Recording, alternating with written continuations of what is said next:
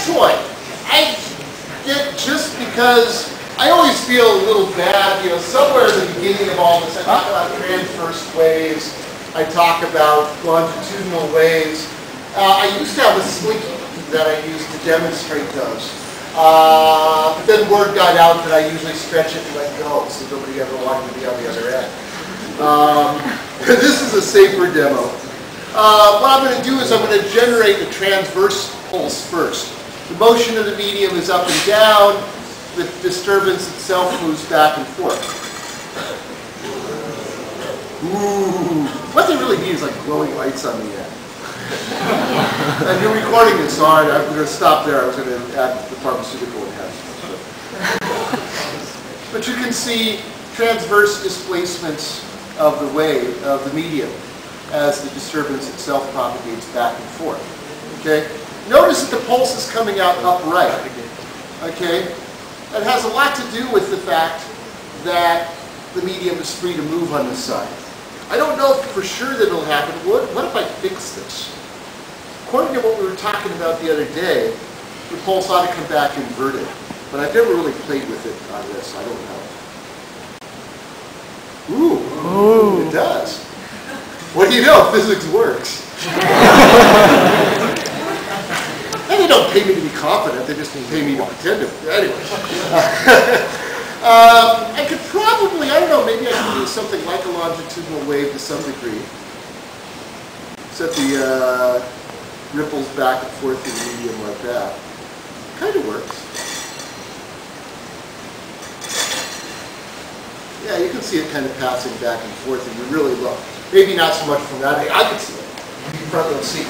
The other thing I wanted to do, you notice that when I shake the medium, I get a reflection back from the other side.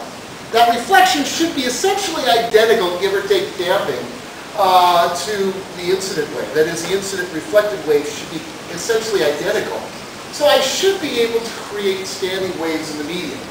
Now, it's funny because if I drive it in an arbitrary way, they won't necessarily resonate. Who knows what really happens? But it's sort of like, you know, no matter how I drive the system, after a while you want to sort of see it damp, or sort of, there we go, let me step back with this up. You want to see it sort of stabilize out into something that looks like a standing wave pattern. Okay? Let me try talking without doing this for a moment. Okay? I'm going to drive the system in a completely arbitrary manner. I'm going to try to make it sinusoidal because we know the math for sinusoidal waves pretty well. I'm going to drive it in an entirely arbitrary manner. My waves are going to hit the boundary here and reflect back, so I've got identical waves traveling in the opposite directions. I should be able to generate standing waves. Now, in fact, there'll be a transient part to this. When I first start rocking it, it's going to look really weird. But this is what I was trying to say, but I couldn't really think and shake at the same time. After the transient solution dies down, what should persist is a fairly steady state standing wave. So I'll just drive it in a completely arbitrary manner. And what do you see? A standing wave ends up developing in the medium. Okay? If we're really fanatical about it, we could probably calculate the number of intermediate nodes.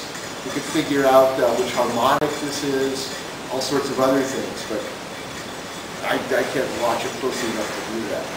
What if I do it really slow? Ooh, that looks cool. In fact, I can tell you that looks like it has 2 intermediate nodes.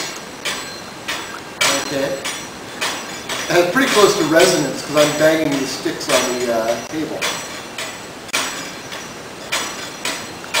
What if I were able to half complete this?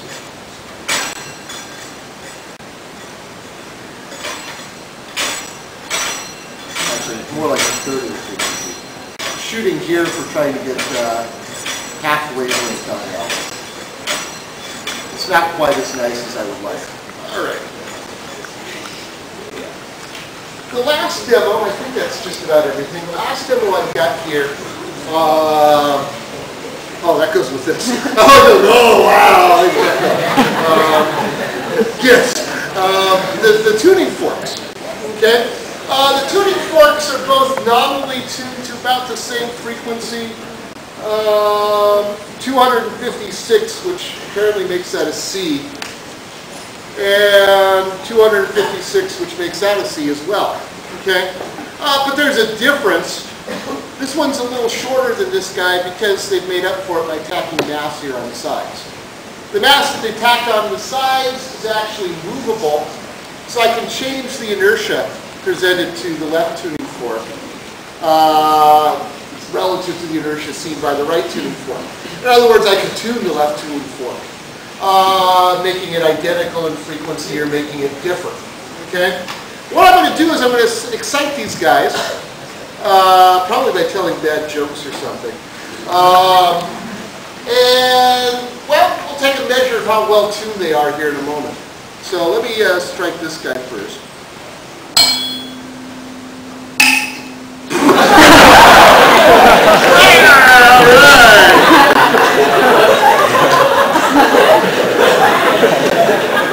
Notice, of course, the demo guy is long.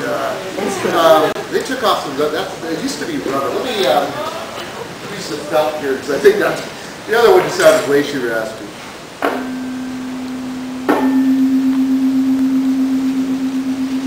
I don't know if you can hear the rippling.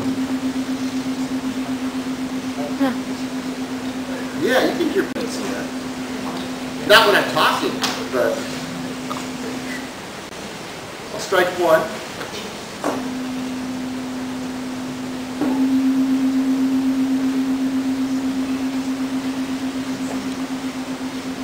That's the phenomenon of beats, okay? Humans are actually capable of hearing beats up to about 7 hertz. If these are more than 7 hertz off, you're not going to hear beats, probably, unless you've got really good hearing.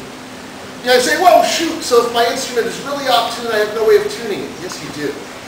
If your instruments are more than 7 hertz apart, you're going to know that they're not in tune. And you'll fix it, you know. You use your ears, you know, your measure of frequency to get it close.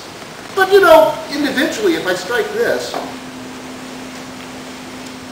it doesn't sound so different from that. Other than that one sounds louder. Okay? They're kind of roughly tuned into the right neighborhood.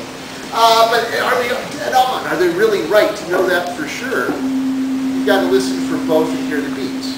The fact that we're hearing rapid beats means they're fairly far apart. You know, I'm hearing, you know, a couple of seconds. So, yeah, 2 or 3 hertz off, maybe.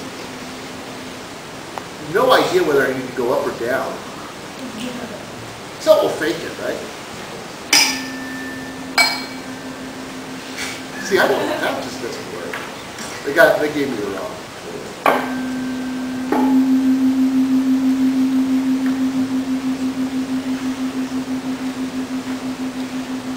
Not much.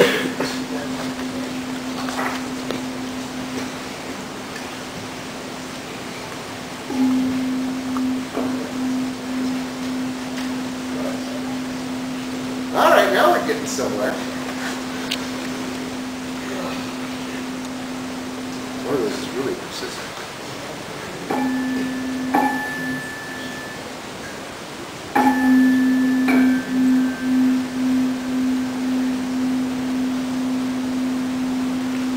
What's really cool is I'm also generating a harmonic out of these when I bang it. So let me move this up just a little bit.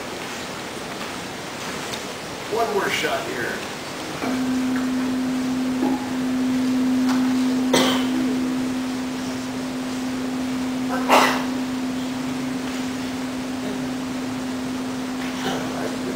I can actually hear the 2A.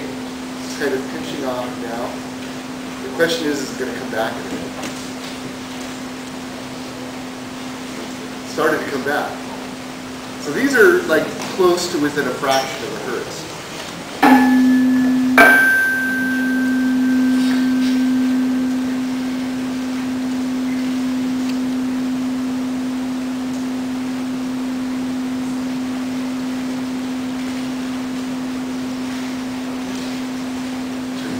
You got to be pretty close to the same amplitude too.